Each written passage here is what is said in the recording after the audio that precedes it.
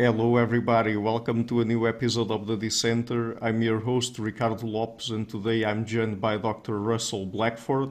He is a fellow of the Institute for Ethics and Emerging Technologies, a laureate of the International Academy of Humanism, and he also holds an honorary appointment as Conjoint Senior Lecturer in Philosophy at the University of Newcastle in Australia. He is the author of several books, including Freedom of Religion and the Secular State, 50 Great Myths About Atheism, The Mystery of Moral Authority, and the Tyranny of Opinion. So, Dr. Blackford, welcome to the show. It's a pleasure to have you on. Thank you, Ricardo. Pleasure to be here with you. Great. So, I would like to ask you first, as an atheist, how do you understand religious freedom? Religious freedom, well, basically I understand it quite simply, just as freedom from being persecuted on religious grounds or anti-religious grounds, if it comes to that, by the state, right? It's a freedom from religious persecution.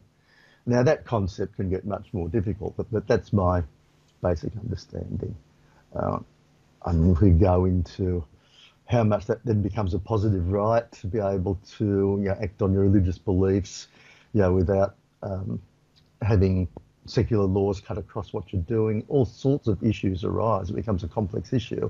But fundamentally, the issue is freedom from being persecuted either for not following the state's approved religion or being persecuted for following a religion that the state disapproves of. Mm-hmm. Historically, when did these types of debates surrounding freedom of religion start? Look, they become very important in the early part of the 16th century.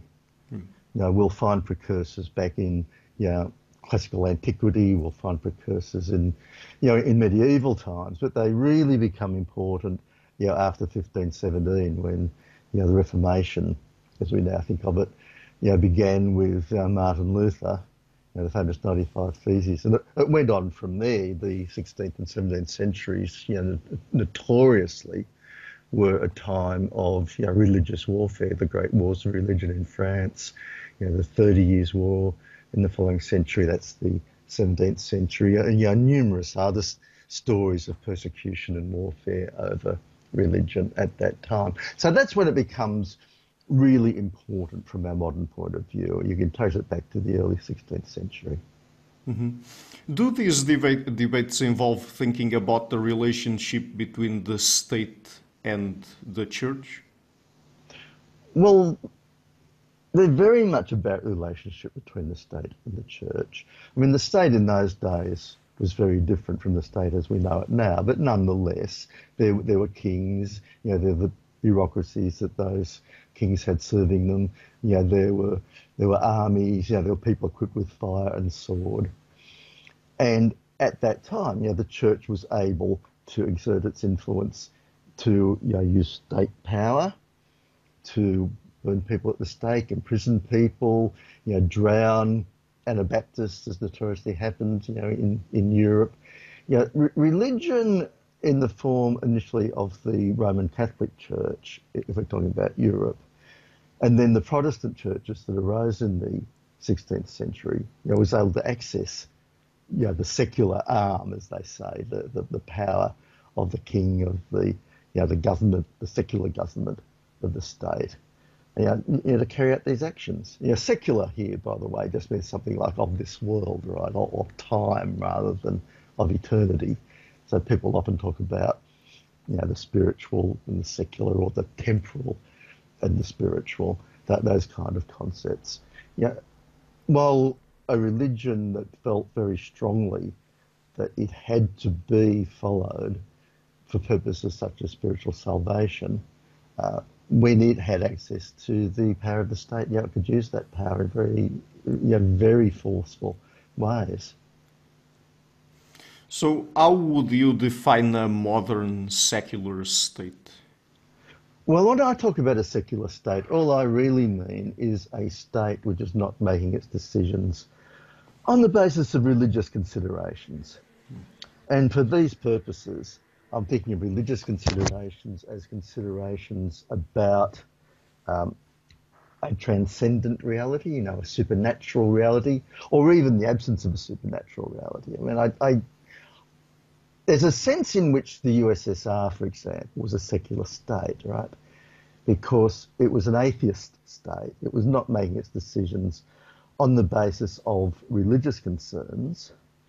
It was actually anti-religious, and in its early decades, you know, things changed a little bit around World War II for reasons that we possibly don't need to detain us. But in its early days, it's persecuting religion because it thinks of religion as, you know, something that's an impediment to communist progress. Now, you can say, well, that's secular in a sense, because the USSR there is acting on the basis of what is, in a sense, a secular theory of Marxism as interpreted by Lenin and, you know, other leading Marxist figures in Russia. But for me, that is not how a secular state should be acting. It's not what I think of as the paradigm of how a secular state acts. A secular state is a state that should be divorcing itself from religion, you know, both ways. It should not be persecuting religion, you know, a disfavoured religion or religion generally, but it also should not be acting on a religious basis. It should not be forming public policy on such basis as, you know, if we adopt this law, or we adopt this policy, or we set up this institution, it might, for example, help people be, you know, saved in a spiritual sense, so that they have a good time in the afterlife. You know, the state should not be acting on that basis. So that's my conception, really, of a secular state. You know, in my book, Freedom of Religion and the Secular State, that's the kind of modern non-religious state that I'm talking about. A government that's got religion out of its consideration. Mm-hmm. What do you think are the kinds of situations where the state should interfere with religious practices? Well, I'd be pretty reluctant to interfere with religious practices. But that said, if the state passes a neutral law that applies to everybody, it's not passed a law for some contrived purpose to get at a religion, but because it doesn't want anybody, say, murdering people, you know, sacrificing people, whatever it might be, well, that's a law that can quite properly cut across religious practice, right? So if we had an Aztec religion still around, and the adherents of that religion were going around, you know, capturing people in their wars, you know, their local little wars inside our society, and they're sacrificing those people, that might have a religious motive behind it. But it's clearly something we can't put up with. You know, it's harmful in an obvious way. So in that sort of context, you've got a neutral law. It's not aimed in a contrived way at hitting a religion. We don't want anyone to murder people. And it's a general application. It applies to everyone, not just to the religious. I think it's fine. You know, this is a controversial view, actually, very controversial in American law on the First Amendment. But my view, not that popular in the US, is that neutral laws of general applicability in that sense can apply to anyone if they hinder the religious. Well, generally speaking, I think the religious have to put up with it. You at least that's the starting point. There might be some cases where you say we can make exceptions, but you know, I think those exceptions are a kind of accommodation that should be thought through carefully. The other side of it, though, before we move on, I should just say, though, that the other side of this is we should not be making laws for purposes that do not relate to ordinary human welfare in this world. You know, there can be all sorts of reasons for making laws. And, you know, if you start making laws on a whole range of as it go beyond that, you know, intuitive ideas about traditional morality, or just traditional ideas about morality, or paternalism, you know, a whole range of reasons for making laws can lead you to be making more laws than I would say are strictly necessary. And the more you do that, this is the little libertarian streak in me here, the more you do that, the more you risk cutting across not just the way the religious want to live, but you know, maybe the way other people want to live. So I do just have that worry that if we just say that any religiously neutral law, any law that's applicable to anybody, is open slather, that may lead us into making laws that I would not accept. But I'm reluctant to be handing out privileges just to the religious. That's the two sides of the way I see these issues about lawmaking. Mm-hmm. Very well. So, how would you define atheism? I mean, what characterizes atheism? Is it simply the lack of religious belief or something more? It's a surprisingly hard question because Yeah, I know that's one of the reasons why I asked it. yeah, because historically all sorts of people were stigmatized as atheists. They might have actually believed in God, but they didn't believe in a God who is providential, who interferes in the way history unfolds. Or they don't believe in divine revelation. They mainly believe in a God who's knowable through rational thought or something. Or we call some of these people deists or deists these days. Mm-hmm. But they might well have been accused of being atheists. For me, it really just means you don't have a belief in God or in any gods, right? Atheos, that just a negation of the idea of God. But some people will insist that you have to positively disbelieve in any gods and deny that they exist. This is where it gets controversial. And I don't like getting bogged down in arguments about semantics. From my point of view, it's a person who doesn't have a God belief, but I don't want to be kind of pedantic about it. For example, I don't want to go around saying little children are atheists. You hear some people say that, but really we're talking about people who've had a chance at least to consider the idea and have the concept, and who then don't have any belief in God and not prepared to have that belief. Mm-hmm. I'm going to ask you this question because it's very often that we hear religious people accusing atheists of this, so I'm not sure what you think about it, but do you think that there's necessarily a relationship between atheism and nihilism? Yeah, I'm never sure what nihilism really means, There's an historical movement with that name, sometimes a violent movement. If they mean people who are just unrestrained in what they do, they have no inhibitions about their actions at all, perhaps philosophical, well, not just philosophical egoists, but people who are something more than that. They have no, because even an egoist in the strict sense might gain pleasure from giving pleasure to others, right? So maybe that person, that egoist might not fit the description. But if that's the sort of description they have in mind, there's no connection. There just is no connection. I don't know anybody who's really like that. Psychopaths maybe are like that.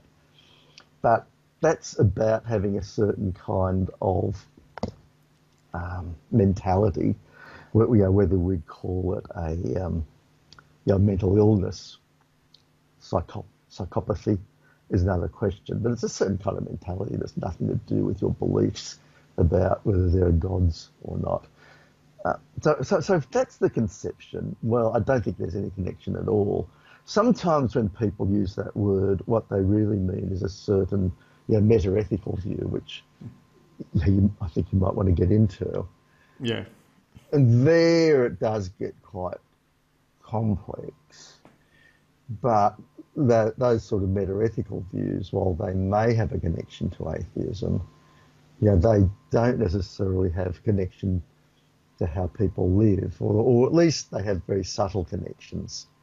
So I would not fear that if you lose a belief in the local god or the local gods, I don't believe that means you're then going to turn into a psychopath and go around being a nihilist or a nihilist, as some people seem to say.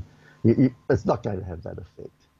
But there might be interesting meta-ethical questions that arise as to what's the basis of morality, what is morality, is it what it's understood to be, and so on. Those are questions that arise in metaethics, and they can be connected to issues, to do with God belief in the religion.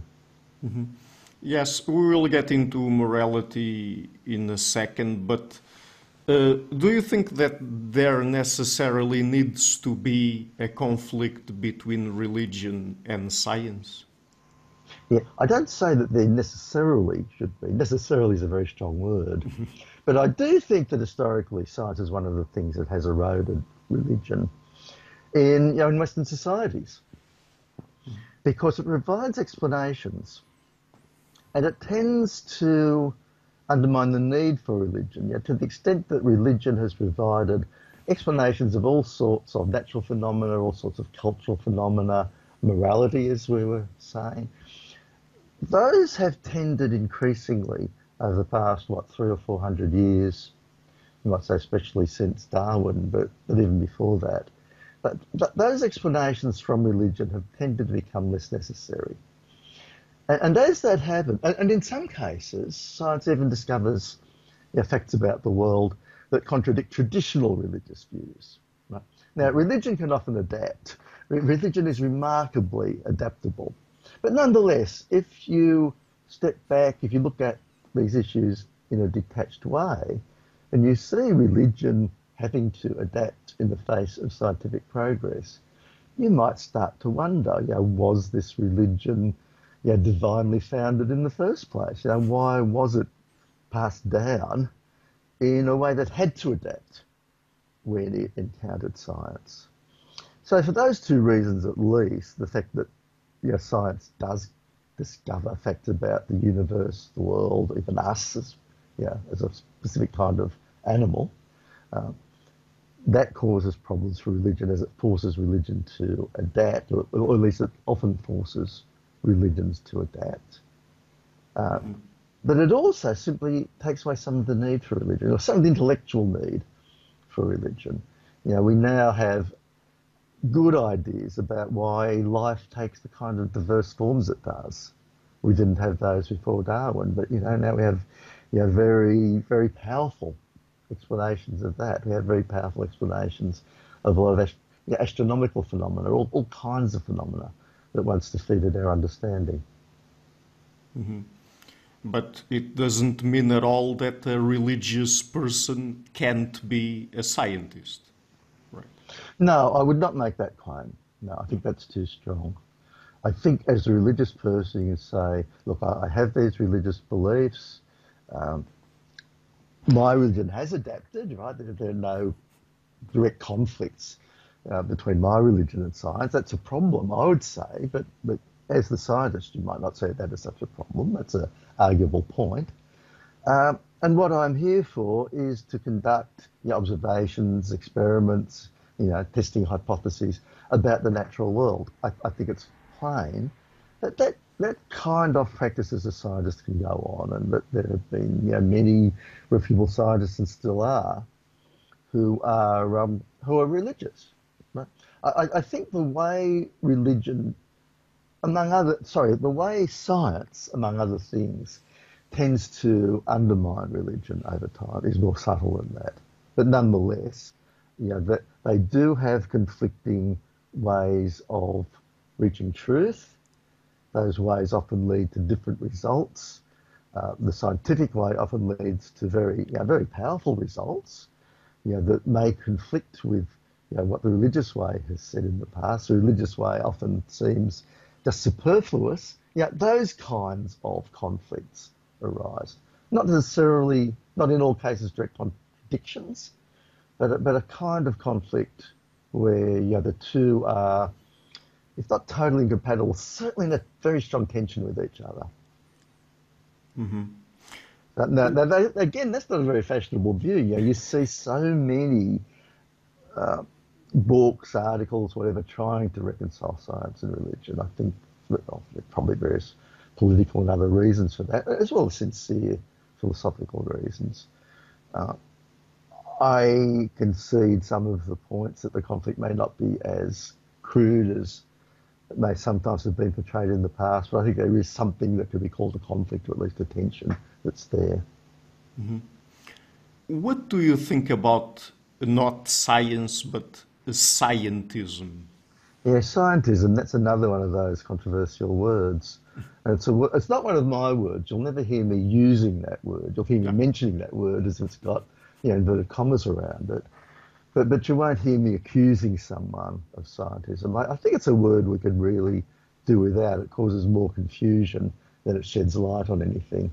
It's supposed to be something like, let's see, it's something like an idea that the only legitimate knowledge that we can find is obtained through science, right? Whatever science is, obtained through a scientific methodology. Now that immediately raises the question of what is science? What is the scientific method? Is there a single scientific method? What are scientific methodologies as opposed, say, to humanistic methodologies? And it gets very complicated. And in the end, I don't think that word sheds any light on any of the discussions. Often you'll hear the word used by theologians or religious philosophers, and they want to use the word to condemn atheists, philosophical atheists, or just other people who make strong claims about atheism. They want to condemn them if they don't accept what I would call spooky ways of knowing. Ways of knowing that are kind of mystical or supernatural, such as mystical experience itself, or revelation from God, or relying upon the words of a holy book, which is supposed to have been divinely inspired. Those sorts of so-called ways of knowing, I think genuinely should be set aside, unlike humanistic ways of knowing, such as translating ancient inscriptions, right? That's not especially scientific, at least not scientific in a narrow sense. But it's a perfectly legitimate way of finding out about events that took place in the past, right? If somebody said that translating ancient inscriptions is a way of trying to work out what events happened in the past because it's not scientific enough and only sufficiently scientific ways of knowing are legitimate, well, I suppose that person could be accused of scientism. But you don't really encounter those people. I just don't think it's a useful word. I think to the extent that it is, to the extent that it's a word that could be applied to someone who is genuinely doing something wrong, something epistemically crazy, I don't think those people exist. They might exist on social media here and there. You might encounter someone who puts a very strange opinion in a debate on Twitter. But serious people who write books, write articles and so on, they're not putting those kind of crazy views and trying to write them off as embracing scientism. I think it's just a cheap shot at them. Mm-hmm. So for the rest of the interview, I would like to focus on issues regarding morality. You've written on the issue of moral authority. So what is moral authority? Well, I have this book, The Mystery of Moral Authority, as you know, and the point is moral authority is mysterious. It seems that we go around in our day-to-day lives thinking that moral claims, whatever exactly we mean by moral claims, we have a sort of folk idea of what it means. We think that they're binding on us in some absolute way that cannot be escaped and that transcends whatever our desires might be, transcend whatever social institutions we might have in place. But that's all quite hard to understand when you think about it. What is this bindingness that morality, whatever that is again, has over us?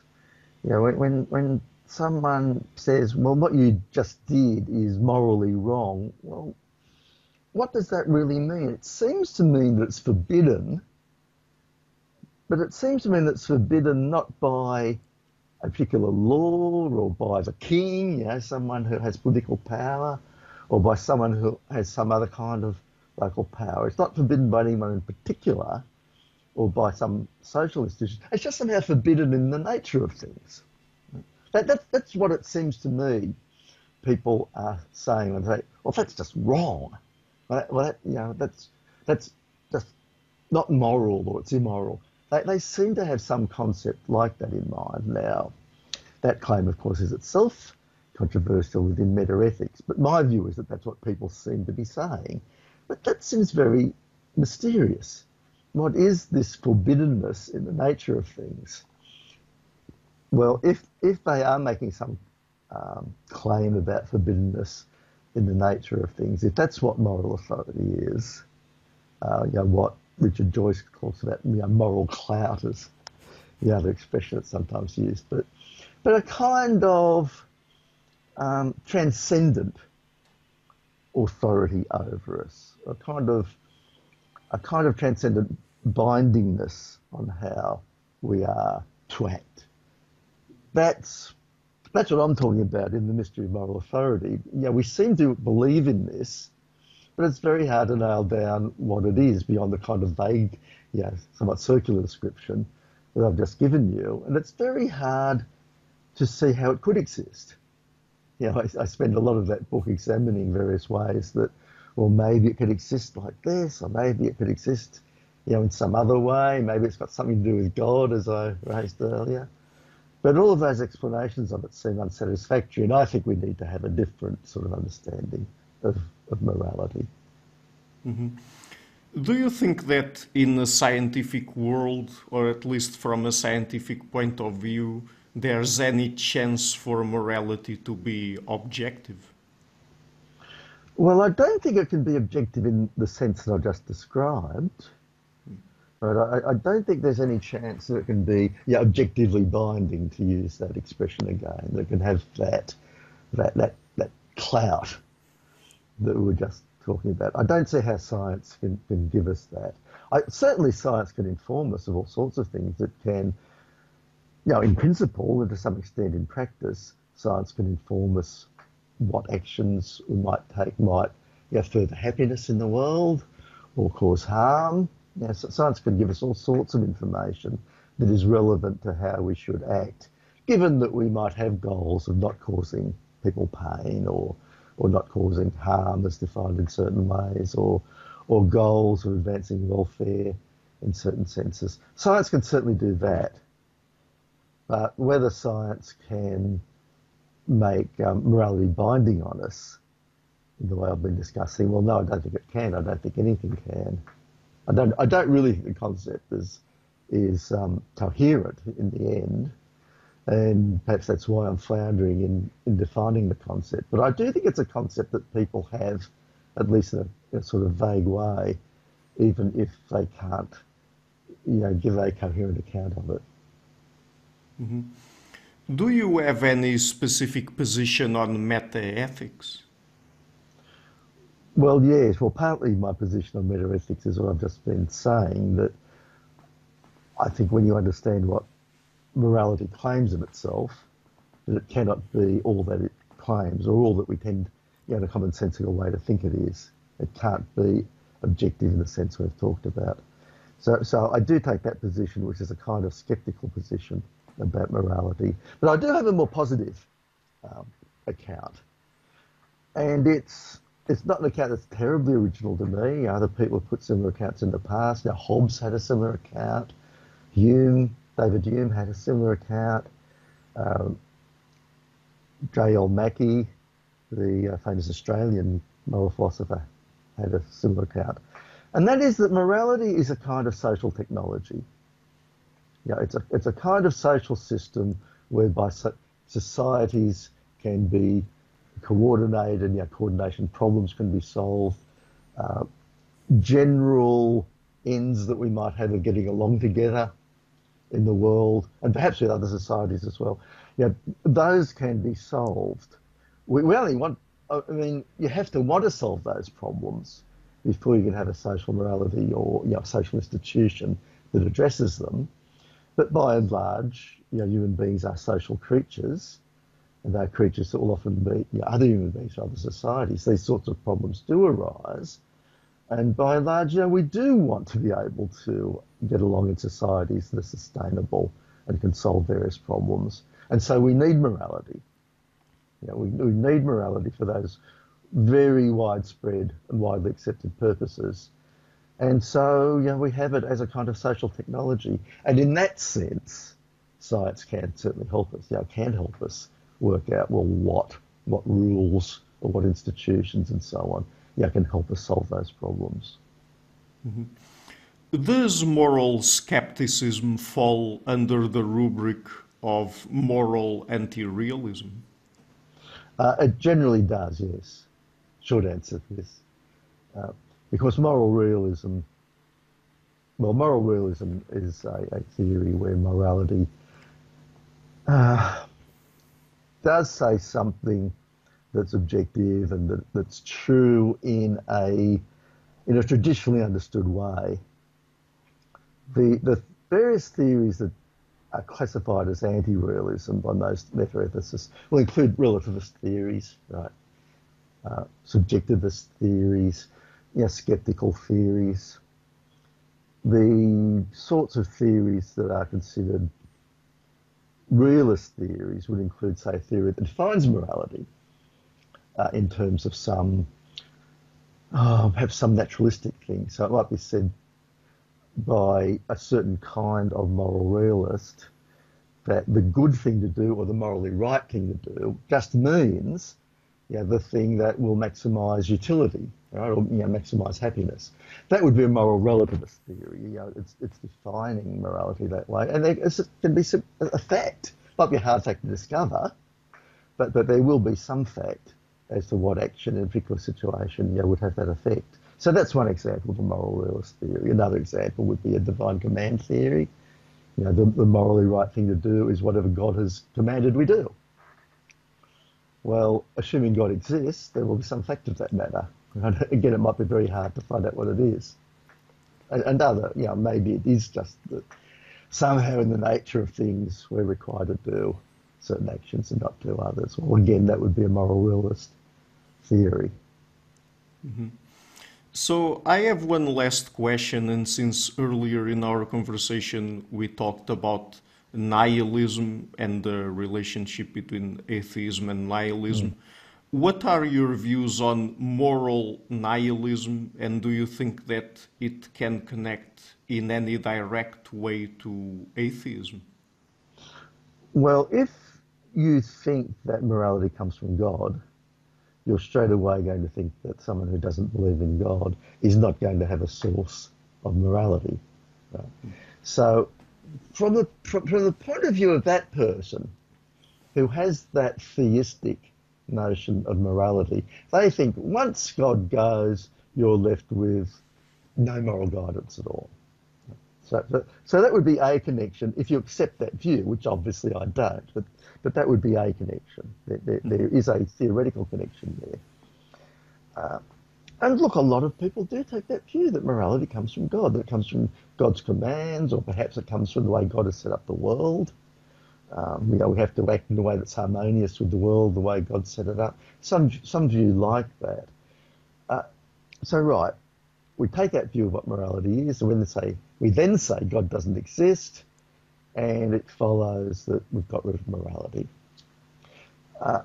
On my account, of course, that's completely the wrong way of looking at it, because I think that morality is something that we need for the purposes of social living, social coordination, and meeting other widespread aims we have, such as the flourishing of our children. We can name a whole lot of very widely accepted aims that all human societies have, and we can investigate what will actually conduce to achieving those aims. That's my account of morality. It does follow that I don't think morality is is binding on us in the way that the theistic moralist might think it is. I think there are problems actually with that theory as well. But that's my account of morality. Just adjusting this headset here, which seems to be off me. Bear with me for 1 second. So that's the kind of connection that some people want to make. You get rid of God, you get rid of morality. I say, well, morality was never everything that it's commonly believed to be in the first place, but it is something that we need. And, there are actions we can take of a rational kind to work out how to make it better from the point of view of our purposes. Very well. So, Dr. Blackford, I will be leaving some links to your work in the description box of the interview. Thank you so much for your time, and it was a real pleasure to talk to you. Okay, pleasure talking to you, Ricardo. Hi guys, thank you for watching this interview until the end. If you like what I'm doing, please share it, leave a like, hit the subscription button, all of those things you already know. And please consider supporting the show either on PayPal or Patreon. All of the links will be in the description box of the interview, starting at $1 per month, so it would be a great help. This show is brought to you by Enlights, Learning and Development Done Differently. Check their website at enlights.com. I would also like to give a huge thank you to my main patrons and PayPal supporters: Karen Litske and Blanchett, Pererga Larson, Lau Guerrero, Francis Ford, Hans Frederick Sunder, Ricardo Vladimiro, Craig Healy, Adam Castle, Olaf Alex, Jonathan Wiesel, Jacob Klinkby, Matthew Whittingbird, Arno Wolf, Tim Hollisey, Eric Alenia, John Connors, Paulina Barron, Philip Force Connolly, Jerry Mueller, Herbert Gintis, Rutger Vosbo, Weingard, Rebecca Newberger Goldstein, Dan Demetri, Robert Windager, Rui Narcio, Arthur Coe, Zup, Marco Neves, Colin Holbrook, Susan Pinker, Bernardo Seixas, Pablo Santurbano, Simon Colombo, Jorge Espinha, Phil Kavanagh, Mark Blythe, Roberto Inguanzo, Michael Stormir, Eric Neumann, Samuel Andreev, Tiago Nunes, Bernard Hugni, Alexander Dunbauer, Fergal Cusson, Evan Bodrenko, Al Herzog, Don Ross, Jonathan Librant, Oslem Bullitt, Nathan Nguyen, Stanton T, Samuel Correa, Eric Hines, Mark Smith, J.W., João Eira, Tom Hummel, David Sloan Wilson, Yacila Dez Araújo, Eden Solon, Romain Roach, Dmitry Grigoriev, Diego Londoño Correa, Tom Roth, Yannick Punter, Adana Rusmani, Charlotte Bliss, Nicole Barbaro, Adam Hunt, Pavel Ostazewski, Nelek Bach, Catherine and Patrick Tobin, Al Ortiz, Guy Madison, Gary G. Hellman, João Linhares, Lida Cosmidis, Aima Afzal, Adrian Yegi, Nick Golden, Paulo Tolentino, João Barbosa, Jules Price, Edward Hall, Edin Bronner, Franca Bortolotti, Gabriel Pons Cortez, Ursula Litske, Denise Cook, Scott, Zachary Fish, Tim Duffy and Trader in NYC. My producers Izar Webb, Jim Frank, Lucas Stafiniak, Ian Gilligan, Luís Caetano, Tom Vanagdam, Curtis Dixon, João Linhares, Benedict Mueller, Vega Guidi, Sardus France, Thomas Trumbull, and Nuno Welder. And my executive producers Michel Rugieski, Rosie, James Pratt, Matthew Lavender, Sergio Codreanu, and Bogdan Kanivets. Thank you for all.